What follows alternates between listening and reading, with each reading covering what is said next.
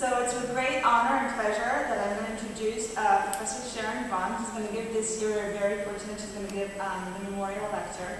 There's so many things to say about her. I'm just going to say a few. Professor Vaughn is truly a leader in the field of learning disabilities in research and in practice. She was the editor-in-chief of the Journal of Learning Disabilities and the co-editor of the Learning Disabilities Research and Practice. She's a recipient of multiple awards from the ARA, from the University of Texas. She's written many, many books, over 250 peer-reviewed research articles. But more than anything, we're just excited to hear about your work.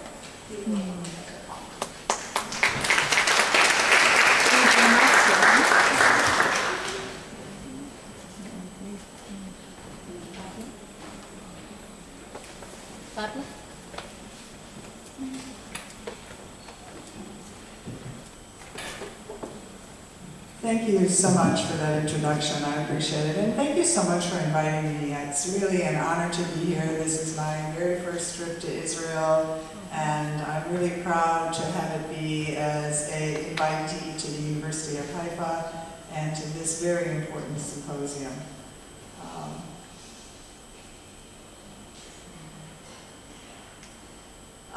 We have heard so much today about teaching reading in languages in addition to English, but other languages as well. And then, of course, we had the really fine presentation earlier about how we should consider progress monitoring and maybe new ways to do that.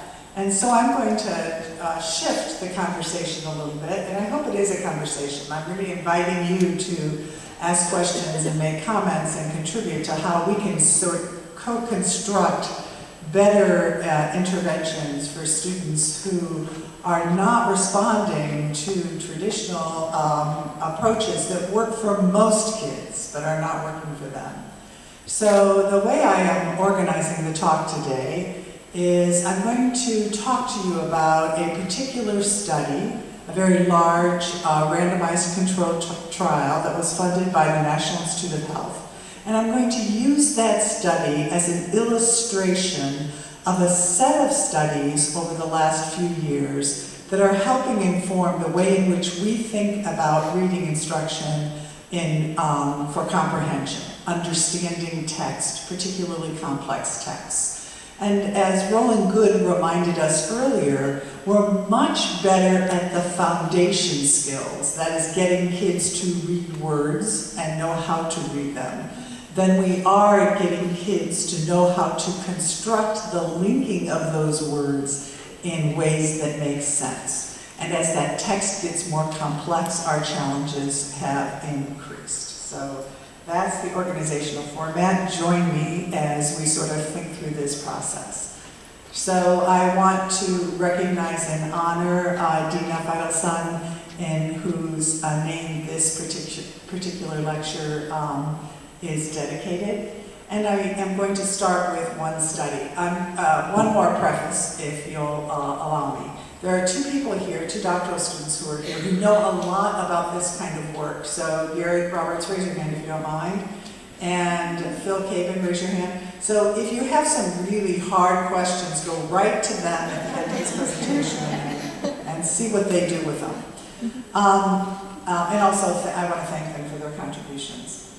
So the purpose of the study I'm going to tell you about is really to look at the efficacy, whether or not we can design effective reading interventions with students in the upper elementary grades. So that target group of kids in like 4th, 5th, and 6th grade. And this is really going to focus on that age group. And the hypotheses underlying the work that I'm going to talk to you about are that students who receive these multi-component, we think, thoughtfully designed treatments that really focus on things like vocabulary and fluency and really sort of as a way of building background knowledge within text to enhance comprehension, are going to outperform students who are in a comparison condition. So just to kind of give you an overall view of the study, it starts in 4th grade. It's a multi-year study, but I'm going to focus primarily on the first year, which is in 4th grade. These are all students who have a lot of problems with reading comprehension. So they're below one standard error of measurement on a state level test. But this state level test is kind of a low bar test, meaning that if you don't do well on it, it's really a problem. They've been nominated by teachers as having reading difficulties, but here's the real signal that they have significant problems. A standard score on a norm-referenced test, like the Gates-McGinnity, which is a pretty good assessment of reading comprehension, they're 85 or below, so they're one full standard deviation below. So these kids have pretty significant reading problems. And then they're randomized to one of two conditions, a treatment condition or a control condition. And if you look at those bottom boxes, you'll see that they are doubled up on the treatment. And that's because we 2-to-1 randomize. And what we mean by that is that we over-randomize to the treatment condition because we have reasons to believe the treatment condition is efficacious. And that's sort of an ethical way to do it, and we can sort of handle that statistically. So that's the organization. And then they are further randomized in the treatment condition to 1 year of treatment or 2 years of treatment. And to give you a sense of the participant pool, they're high on free and reduced lunch, which in the United States means that they have, we would consider them low-income students for the most part. And if they were in special education and the target for their instruction was reading, we included them. So we didn't leave kids out because they were identified as dyslexic or learning disabled. And that we also have a disproportionate number of students who are what we would call Latino or who have English and Spanish as part of their language. But all of the students I'm going to talk to you about were taught to read in English, okay? And in terms of our measures, you're gonna see these when I talk about the outcomes, but just to give you a mental set for them, we relied heavily on the Woodcock-Johnson, including the letter word identification, passage comprehension, and spelling. We also administered the Tower, which is a word reading measure, the TOSREC, which is really a measure of fluency and comprehension, and then the Gates-McGinnity, which is again a more distal measure of comprehension. You know, you read passages and then you answer questions, and the passages are both in narrative and information text. Okay, so what did the intervention look like? Let me give you sort of, again, a view of the way in which we have been thinking about comprehension, because I think you'll see that, I hope you see that represented in the treatment.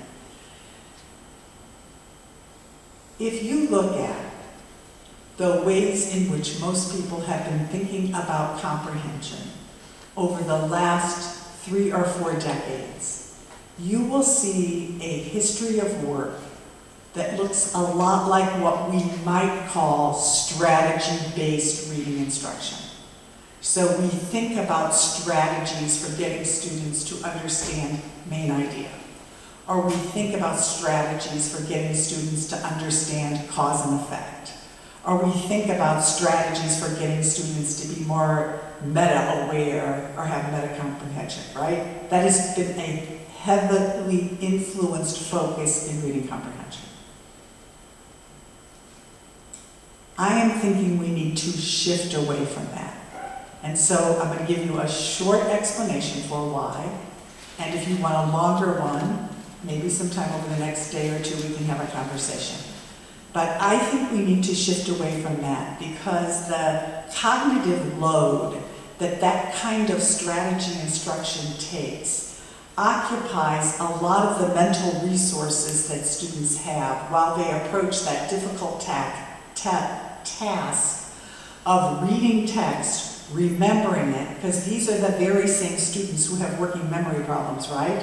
And so we take the kids that have the working memory problems and who need reduced cognitive load because they also are the ones that, even though their word reading is better than it was in 2nd grade, they're not our best word readers. And these are also the kids for whom oral reading fluency, that is reading with automaticity, comes with challenge, right? So these kids are loaded up cognitively already when they're approaching this task of reading text. And we take that very group and what do? Layer on more cognitive demanding tasks by asking them to remember and learn all of these strategies. So, what we are trying to do is reduce that load that comes with more typical strategy instruction, some of which I have personally been responsible for in the research literature, I might add, and focusing more on building knowledge and vocabulary as a mechanism for targeting comprehension, okay? So does that make sense to everybody? So when you look at the components of the instruction that we're talking about, there's heavy influence on vocabulary, text-based reading, so that a lot of focus on the practice of reading the words, and then sufficient word study to improve the automaticity, okay? So in this particular treatment I'm going to tell you about, there were 80 sessions for the students. A session really takes place in about a 35-minute time period, 5 days a week, and it takes place with approximately 4 to 5 students in a group. And then all of the tutors that provided the intervention, we hired and trained. So they were part of the study. And to give you a visual image of what that looks like, the academic vocabulary was organized in these 2-week units in which we had new words, and the new words really served as a Velcro for connecting related words, because we're never going to be able to teach them the meaning of every word they need. And then reading fluency occurred about 3 days every 2 weeks with a special emphasis on what I would call build-up fluency. So what I mean by that is you learn to read words really fluently and sentences really fluently and then paragraphs. And then there's a combination of what we would call level text, but also the students with the most significant reading problems need to learn what I would call stretch text. That is text that's sort of outside their boundaries of what they typically read. That's not all they should be reading. But as long as they have support, they need this stretch text, because otherwise what happens is when they're asked to read text that is at their grade level, they literally give up. They haven't had any experience with it. And then we do a lot of focus on this sort of does it make sense idea. And just briefly speaking, where this idea comes from is really the literature on metacognition and meta-awareness, which is that, like, as readers, all of you do this just naturally. So as long as you're awake, which some of you might not be right now. But if I gave you some text and you were awake, and I asked you to read it, if you come to words or ideas that don't make sense, you automatically do things. You reread, you repair the not making sense. You go back in text. My observation has been that students who have the most difficulty do not do that automatically. They are unusually comfortable with things not making sense, right? Right. In fact, they're uncomfortably, for us, comfortable with things not making sense. It makes us nutty that they can say any crazy word when they're reading, and it doesn't bother them at all. They have low irritation with things that don't make sense. So what we wanted to do is sort of teach them how to get irritated when things don't make sense. And so we have sentences where words don't make sense in them. We ask them to, first of all, does the sentence make sense, yes or no? And if it doesn't, what doesn't make sense? Okay, so everybody's with me? All right. And then the last thing is we always work on word study. And in particular, what we've been working on a lot lately is high-frequency words, even with older kids. Because these high-frequency words really contribute to syntactically incorrect sentences that really throw them off. So we've been doing a lot of work in that area. So this is sort of the global view of what we're up to. And when it comes to vocabulary, which is what I sort of led with, we're really working on getting students to not just be able to know the word for the sentence or the paragraph they're reading, but really to have sort of a mastery of it. And actually, I learned a lot of what I'm about to show you with this vocabulary from Malt Joshi's colleague, Deb Simmons. in which we use pictures or very brief videos, and then the students interact with the text. And there's plenty more examples of all of our lessons. We have them posted on our website, which I'll show you at the end of this presentation. And so when it comes to text-based reading, I told you that we use a lot of stretch text, and we do a lot of work in information text. And why do we use information text? Because we're really working heavily on building background knowledge, because really honestly, after 4th grade, what predicts reading comprehension? Vocabulary and background knowledge are huge predictors. And once you get over the hump of word reading, those are the big kahunas. Okay, so what do I mean by stretch text? Just so you get a feel for it. It's text in which students are reading something about information, like would be a typical kind of thing that they would have in the US, where it would go, explorers had been landing in America before English settlers arrived in what is now Jamestown, and they have to read all this stuff. They do this in every country, I'm sure. And then you get asked questions. So the interesting thing about this is that we really want to not focus on getting the students to think about strategies, but to really do these two things. This really comes from some of the research on situation models, where the question is, what is this about? What's going on here? And if students can't really just answer that brief question, what's going on? What's happening? And then, how does this relate to what you previously read? Just those two big questions. If they can't get past that, there aren't enough strategies on earth to get them to understand what they read. And then, of course, we're always looking for word checks, word meaning checks. So I was telling you earlier about the does it make sense stuff. So here's sort of an example about does it make sense. And how many of you in here ever work with individuals that have serious reading problems, whether they're dyslexic or not? Okay, so watch this. So when Columbus sailed west from Spain, maps of the world included hotels for explorers. Does that make sense? Well, I hope you would say no. And then I would say to you, so what doesn't make sense about that? And I hope you would say, what word doesn't make sense? Hotels. Yeah, we would hope there weren't any hotels then.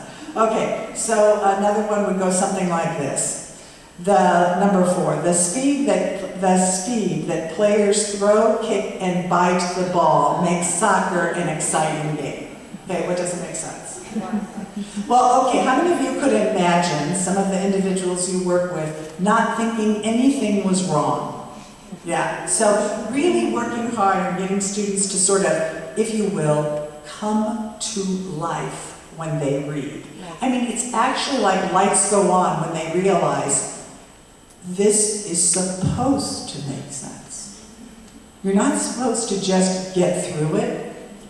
It actually is supposed to make sense. So, and then we do word study, and I was telling you about that. And we do actually word lists in which we have a series of word lists, and the students get to own the list by mastering the words, by being able to read them in a timed fashion and 15 words or less, as a way to really get through these high-frequency words. And there are high-frequency words in every language, so you could certainly do the same thing no matter what language you were teaching in. And then, of course, because I've known Roland Good for a long time, and he's here, and he would be really upset if I didn't have this slide, we also do progress monitoring. And of course, we do progress monitoring to inform instruction, and we use growth models every week, and we use that as a mechanism for deciding whether or not we need to adjust instruction. And then, of course, because we're doing a research study, but even if we weren't, we're interested in treatment fidelity.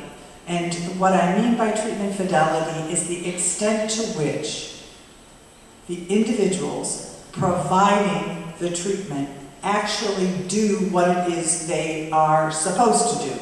And do you want to know how we measure that? We use digital recorders in which we record every single session, and then we randomly select sessions and listen to them, and then determine and rate the fidelity based on a scale. And so if you look at the scale, if you look at their overall quality, meaning how well they did, the overall quality was 3.71, which is pretty good on a 5-point scale, but not great. Wouldn't we rather see it at 4.8? And then if you look at the implementation based on each of the components, the actual implementation is pretty high because that was a 4-point scale. Okay, so now here's the interesting thing. All of us, or most of us, work in this educational lab called schools, right? And in this educational lab called schools, we don't have anywhere near the control we would like. And this study is a classic example. We have what we think is an exciting study, an RCT, randomized controlled trial, well organized. And guess what the schools decide to do with our control group? Unfortunately, they teach them. It's so disappointing how they do these things. But so what happens is we have a 2-to-1 ratio. So we're doing treatment, we're controlling it, we're the researchers, we're providing the treatment I described to you to 2/3 of the students. And they decide to provide another intervention with their teachers to the other third. I mean, after all, we've identified them as at risk. So they do this responsible thing of all times. Mostly they usually don't, but in this case they do something very responsible, and they start teaching these kids. And they provide a pretty robust instruction, and we just did the analyses on this, and the students in the control group actually ended up with more time in supplemental intervention than the treatment kids. So what we really have in our design now is, rather than a treatment group in a comparison condition that we would hope is a control condition, we have 2 treatment conditions, right? So we're about to see what happens when you get 2 treatment conditions. So what do you think happens when you get 2 treatment conditions? You don't get a lot of differential growth, but we actually got lots of acceleration, and you'll see that in just a minute. So basically, I'm about to show you some of the findings from this, which also include the effect sizes. And just so you know how to interpret the effect sizes, they are all reported in as standardized effect sizes. Okay, so I will also give you, for those of you that hate slides like this, I will also show you bar graphs and line graphs. But basically, this is the p-values and the effect sizes, and you can see that when it comes to statistical differences between the treatment condition that the researchers provided and that the schools provided, there's very little differential effect. However, all of the groups grew, even though they were very low to begin with. So if you look at the top line, I would call it gray. What does it look like here? It looks gray, good. So, is that gray? Yeah, okay. That was actually my way of seeing if anybody in the audience was awake. Thank you, the 2 people that answered. All right, so the typical instruction is at the top, and those are students who, I call them typicals because these are not students who are identified with reading disabilities, okay? And you wonder, why am I showing you their progress? Why do we pre and post them? Because we want to look at whether or not we have, for our very lowest kids, similar or dissimilar kinds of slopes. So if you look at the control condition, which is blue, and the treatment condition, which is red, and these colors will remain the same on all of the slides, what you see is that for word reading, the controls started off, even though they were randomized, slightly higher. And those effect sizes, I don't know if you can read them, but they're about 90, a little bit below 90 for the treatment condition. And you can look at that by post-test, we have standard score gains of 3 and 4 points, which is quite high. Because with standard scores, what would you expect? Not raw scores, on standard scores, what do you expect? Pretty much a flat line, right? Because you have to outperform the expected growth in order to get acceleration. So I want you to remember that they're standard scores and not raw scores. So now look at spelling. I love spelling because when you work on word-related activities, you always get really giant growth in spelling. So you can look at our gray line for the typicals. The typicals, there's not much growth, a little growth with respect to standard scores, but really nice growth from both our control, I mean, they're not really controls, they're really school-based treatment versus our treatment on spelling, which is really nice. And then if you look at fluency, and these are both the fluency-based, which is comprehension-based fluency, and regular word-reading fluency. Again, very nice growth in both conditions. And this is showing nice acceleration beyond what would be expected if the treatment were not provided. In comprehension, boy, comprehension is always just such a tough one to crack, and we're going to talk about why in a little bit. But we did get some nice acceleration with comprehension, but again, we did not get differential acceleration based on our treatment condition. Although the acceleration rates for the treatment conditions are greater than those from the control conditions. And so what I'm doing now, just so people don't get confused, is I'm just showing you some bar graphs that show the same thing. So the redundancy here is that these are the measures we looked at earlier, and you can see the control is sort of light blue, the treatment is dark blue, and you can see that our two treated conditions vary very little. So, as I mentioned to you, we took half of the students in the treatment condition and we randomized them to a second year. And we did that initially. We didn't do the randomization after the first year. They were randomized at the first year to a second year of intervention. And we provided a similar intervention. And this time we really focused it on science. So we used the content area of science to really build some of the information. And the rest of the treatment looks pretty much the same as what I described to you earlier. Unfortunately, we are still analyzing the results of that work. But again, we had the same condition with our control or comparison group at the school level also being treated. So, just as background on the intervention changes that we're putting in place, is that we're taking advantage of some of the promising research that really suggests that integrating strategies that support cognitive processing through academic instruction may accelerate our academic progress. So what do I mean by that? How many of you remember, 30 or 40 years ago when we had a very heavy focus on cognitive processing independent of academic work? Like we would do things like visual memory processing. We would just focus on that in isolation. Or we would do auditory processing and we'd focus on that in isolation. Do you remember that? Yeah. I'm not talking about that, so don't think I'm going back in time. What I'm really talking about is using those cognitive processes and integrating them into the academic work as a mechanism for bootstrapping what we know about memory and attention and regulation to put them in the service of acquiring better reading comprehension, okay? So, there's a lot of pitfalls to what we did in the past. We assumed, for example, that students that had learning problems had cognitive processing problems. And we assumed that if we isolated those cognitive processing problems, we could pinpoint them and remediate them. That's not what we're doing. We're really trying to figure out how to take the priority cognitive processing as targets for integrating into academic.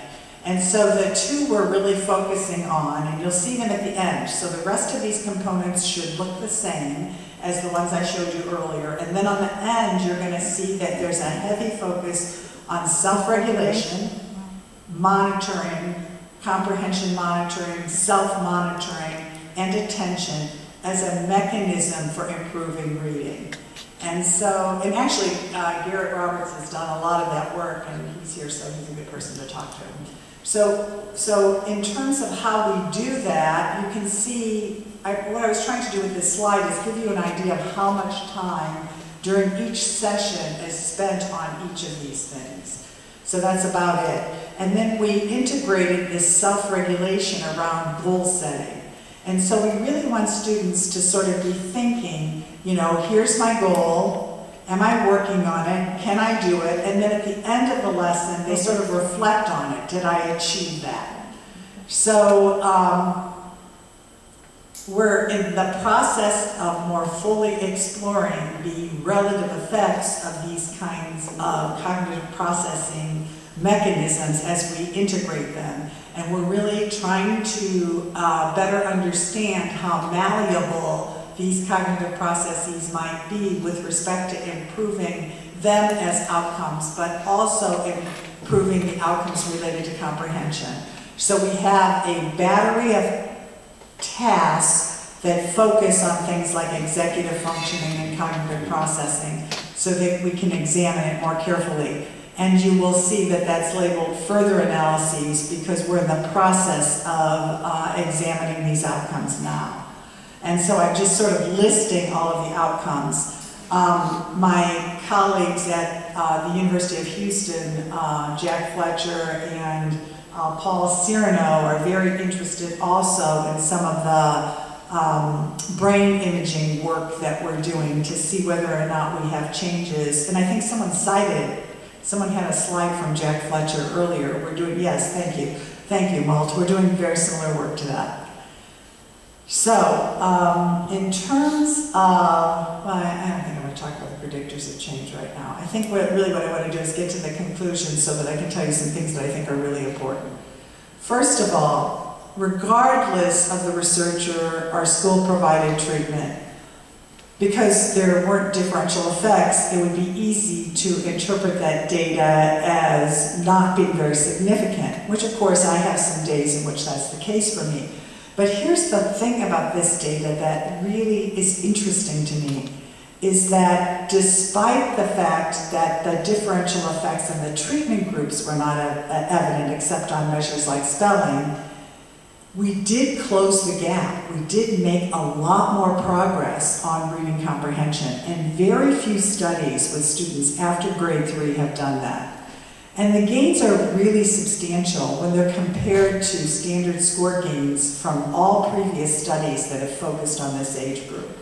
So they do support the hypothesis that it might be necessary to provide even more intensive interventions, for example, longer or smaller groups, and to make it even more focused. And that's why we are extending the intervention for 2 years. So I think I have a few more minutes, don't I? Who's the time boss?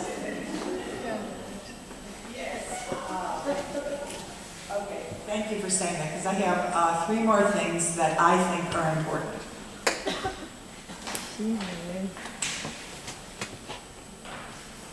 I want to talk a little more about this idea of more intensive interventions, because we've had such, not just we meaning our research team, but all of the research teams have really struggled getting really powerful impacts on reading comprehension when you use standardized scores. So what can we do about that? So when we think about making an intervention even more intense, we mostly think about individualizing it or customizing it based on the student's needs. So we look at academic profiles, right? Diagnostic profiles, right, Susie? Where's Susie? We look at diagnostic profiles and we try to map those diagnostic profiles onto a set of instructional practices we think will be customized to improve outcomes for students. We work on that. We try to make a focus be on more frequent and precise progress monitoring, and we try to make the amount of intervention they get even more extensive. And so if we look at how successful we've been with these intensive interventions, my colleague, Jean Wanzek, and I looked at all of the intensive interventions that were provided in kindergarten to 3rd grade, not just our studies, but all of them. And you can look at that the mean effects range from 2-3 to 6-7, okay? That's K through 3rd grade. But if you look at grades 4 to 6 for intensive interventions, the mean effect sizes are 0.10 for comprehension and 0.16 for fluency, much lower.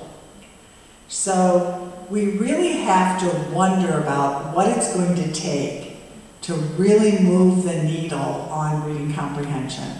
So I'm very briefly, in 4 minutes, going to show you the findings from a study we did that was a 3-year intervention.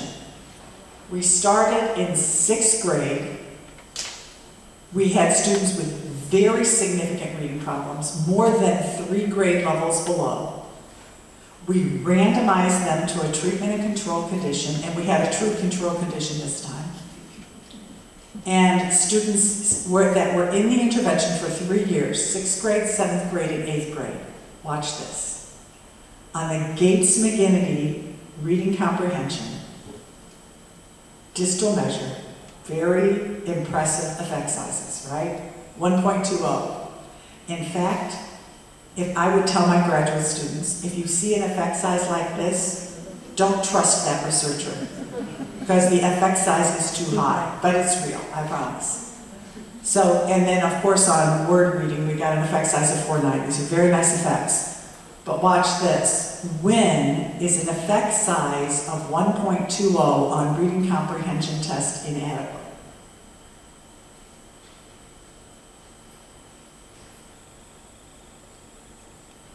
The answer is, it's inadequate when what it reflects is a decline in the performance of the comparison condition. And the reason this is important is because it isn't true just in my study. It's an issue that we need to be aware of, which is that after 5th grade, after about age 12, students with significant reading problems decline in their reading comprehension if they are not provided very robust reading supports. We have this idea that the beginning grades are important, which they are, but the importance doesn't stop there.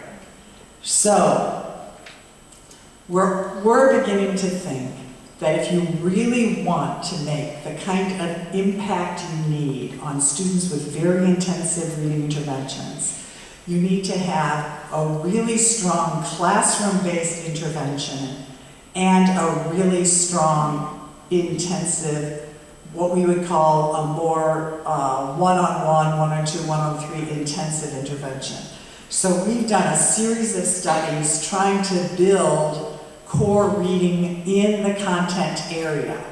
And our effect sizes are pretty good, and they are all statistically significant. All the green ones are statistically significant, so that we're getting effects on knowledge and comprehension. And I tell you that because what we really think, or what I think, is that if we're going to get the kinds of effects we need to think about what we're doing across all the content areas. So I hate to go to be such a proponent of reading, but we have to have reading instruction in the content area in social studies, science, language arts, math, everything. Yep. Plus, we have to have intervention if we're going to make the kinds of robust impacts we need to. And so if you want to look at any of these studies, or if you would like to look at sample lessons that represent the kind of thinking we're doing with our instruction, all of that is available at this website, and you can download it free. Thank you very much. Thank you.